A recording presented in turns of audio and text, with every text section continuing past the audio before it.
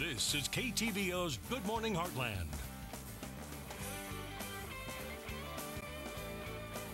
And speaking of all the snowfall, meteorologist Vanessa Alonso is standing by in Kirksville to show us how it looks right now. Good morning, Vanessa.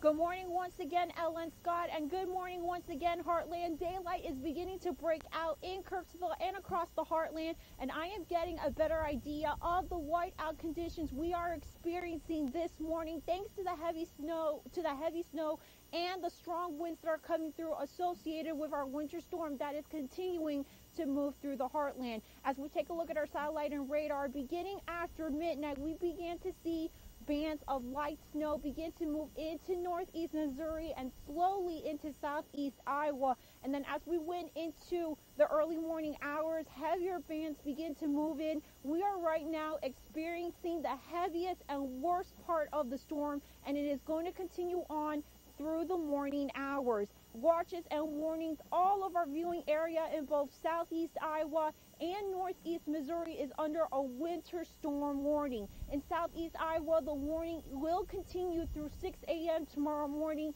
Northeast Missouri, the warning will continue through 9 p.m. tonight. As for snowfall totals, as of right now, last half hour, it was about 6 inches here in the Kirksville Hy-Vee. Just this half hour alone, it has gone up to 6.5 inches.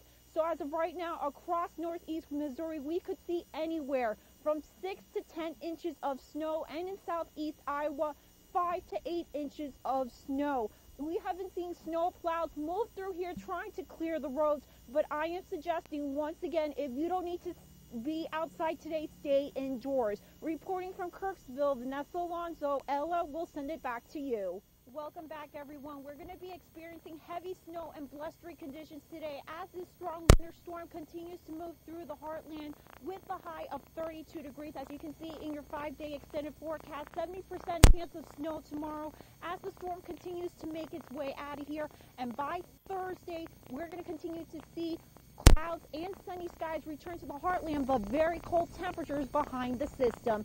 Stay safe, everyone. Ellen Scott, back to you.